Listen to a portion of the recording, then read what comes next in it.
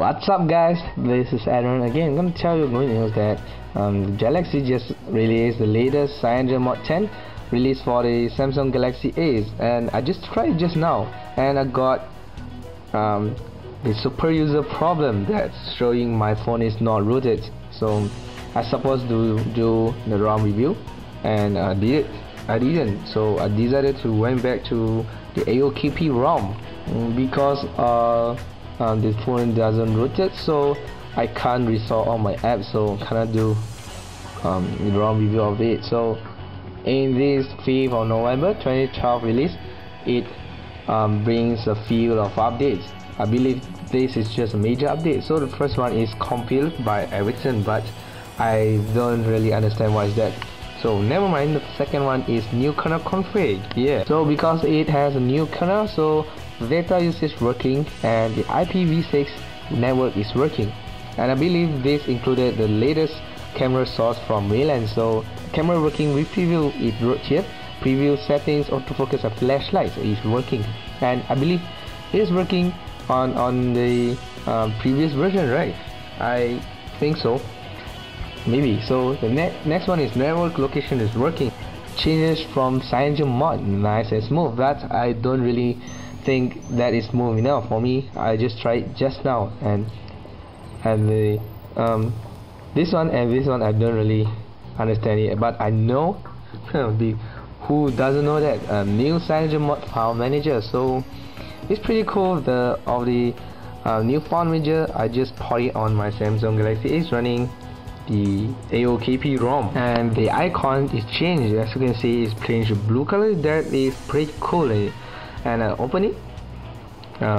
It takes a second to load it, but it's not a big problem of yep. And one thing I like this is because you can make a selection of it, and you can move and delete selection in one click, but it's pretty good enough. And you can change the short by name, date, and what is this? Oh, you can change the view to icon. Simple without details. So I just like details, so I can see the details right now. And the permission, yep, the system permission. And the last one is shows what? Show folder first. Yep, shows folder first. And you have a little search bar as well. You can search what you want to search.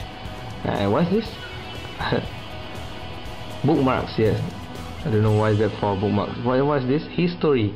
Yeah, history. I don't really know what is the point for. So what is this? Yep, selection. So I just put it. You can try to put it on your CyanogenMod 10 or your AOKP.